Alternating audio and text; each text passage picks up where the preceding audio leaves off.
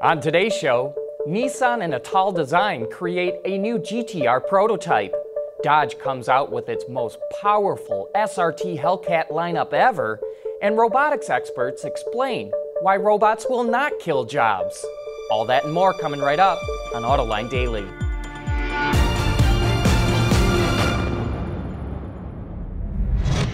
This is Autoline Daily, the show dedicated to enthusiasts of the global automotive industry. And today's show seems to be all about piston engine horsepower and better electric vehicles. So let's get started. To celebrate the 50th anniversary of Italdesign and to celebrate the Nissan GTR, the styling company and the automaker came together to produce the GTR 50 prototype. Thanks to engine and turbo upgrades, the power output is now 710 horsepower and 575 pound-feet of torque. The design is dramatic, featuring sharp edges with gray and gold panels. The distinctive round taillights now stick outside the bodywork, and the third brake light extends from the roof instead of the wing. Let us know what you think of the new design. The GTR 50 debuts in Europe next month. And yesterday, Dodge unveiled the 2019 Challenger and Charger, and they're more muscular than ever. And here's a new name to learn, the Red Eye. The 2019 SRT Hellcat Red Eye gets the same 6.2-liter V8 that appears in the Dodge Demon, but the power is rated at 797 horsepower. The Red Eye also gets a wide-body kit and is supposed to be more like a proper daily driver like the Hellcat. The new Hellcat, along with the Red Eye, get functional hood scoops and a line lock function, which will be good for hard launches and burnouts. On the Charger side of the equation, it keeps the 6.2-liter Hemi with 707 horsepower. Chargers will be available for the third quarter of 2018, while Challengers will be ready for the fourth quarter. You know, China is the fastest growing EV market, and it just got a little bit bigger. Startup NIO just delivered its first 7-passenger ES8 electric SUVs. It's powered by a dual electric motor setup that combines for 644 horsepower and has a swappable 70 kilowatt-hour battery pack that provides up to 220 miles of range. A couple of cool technology features include wireless in-car charging for the key fob, so no more pesky battery replacements. And it gets a wild artificial intelligence system called Nomi, which can do everything from changing the radio station to preparing the vehicle as you walk up, and even closing the sunroof when it starts to rain. All ES8s will be made to order, so customers can customize them to their own tastes. Still to come, a major supermarket chain is going to test home delivery of groceries using autonomous vehicles. Autoline Daily is brought to you by Bridgestone Tires, your journey, our passion. Dow Automotive Systems, advanced materials that deliver better results. And by Lear, a global leader in automotive seating and electrical systems. Kroger, the largest supermarket chain in the U.S., is going to test delivering groceries in autonomous vehicles. It's partnered with a Silicon Valley startup called Nuro, which was founded by engineers from Google, and it's the first deployment of Nuro's hardware and software. Customers can order groceries through Kroger's Click List ordering system and Nuro's app, which will then be delivered by a self-driving pod. The service will be launched in a yet-to-be-named pilot market this fall. And earlier this year, we reported on how Freightliner would deliver electric trucks to some customers. Well, now we know who those customers are: Penske Truck Leasing and a logistics company called NFI Industries. Penske will get 10 Freightliner e-Cascadia heavy-duty trucks and 10 medium-duty EM2s.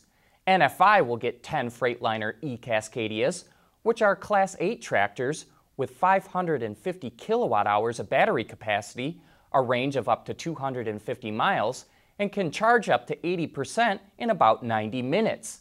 The EM2s are Class 6 trucks with 325 kilowatt-hours of batteries, a range of up to 230 miles, and can charge up to 80% in about 60 minutes. These trucks will be used as a field test at first and go into volume production in 2021. Chevrolet keeps improving its Volt plug-in hybrid vehicle. It now has a 7.2 kilowatt charging system available, up from 3.6 kilowatts. And the change is dramatic. Using a 240 volt level 2 charger, the upgraded Volt can be completely charged up in under 2.5 hours. That's about half the time it used to take. The new charging system is available as an option on base Volts and comes standard on the L-Teen trim line. Are robots going to kill off manufacturing jobs? Coming up next, we'll have robotics experts weigh in on that question. Lear Connexus is the new application suite in vehicle connectivity designed to deliver over-the-air software updates and more from Lear Corporation's E-Systems, leaders in power and data management. The public's perception is that robots are going to take over manufacturing jobs from humans. But in the following clip from Autoline this week, our panel of experts say that robots will actually help create jobs. The real threat to jobs is the inability to compete. If you can't compete, there are no jobs. Robots are actually saving and creating jobs in the US. And if you look at it over a 20-year period, we found that every time robot sales went up, unemployment went down. The opposite, when robot sales go down, unemployment goes up. So that's been the history. We think that's the future as well. Mike, how do you create jobs with robots? I would think that a robot's going into a plant to replace workers. Yeah, sure. That's a great question. When you think about manufacturing, you think about productivity, and as these manufacturers need to create more things, sometimes the robots assisting the people in terms of helping them make the things enables those end customers to be able to produce more things, and then you need more people to do all the people things that surround all the things that can be automated. So when you tend to make more things, there's still a lot of people that need to be employed, and those people grow as we're able to produce and make more things. And Marty, how do you answer that same question too?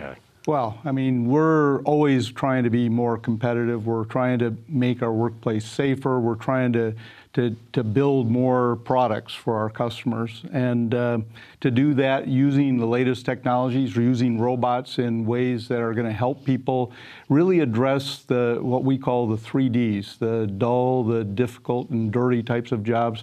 Those are really the types of tasks that we apply robots to. And interestingly, between 2012 and 2016, we added about 25,000 jobs to General Motors employment roles at the same time that we added about 10,000 more robots. So we definitely view that as you use more robots, we get more employment. We're able to build more products.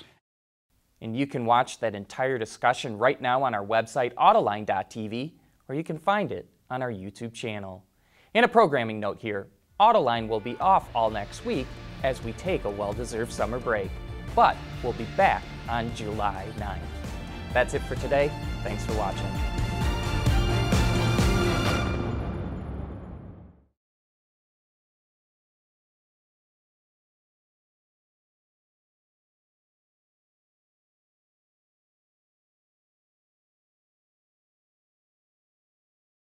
Wards is the industry leader for news, data, and analysis. That's why companies across the globe subscribe to our premium service, maybe even your own. Log in for subscriber access now. Check your company's intranet for details, and rely on wardsauto.com to keep you informed.